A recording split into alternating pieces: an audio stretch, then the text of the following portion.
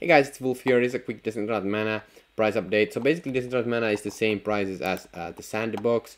The chart looks also pretty similar. So it was 4 cents. I remember looking at Decentraland Mana in the last bear market. I've been here since 2017. I remember looking at Decentraland Mana for a long time, like literally. I remember looking at 2 years when it was these prices, and then it went to all the way up to freaking $5. That's insane access. That's 6,000%. That's pretty insane. So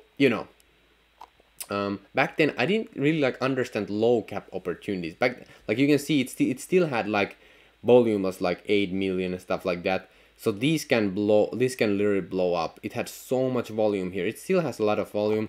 There's good project built on Decentraland. One of the biggest projects I believe is the DG, so Decentraland Games.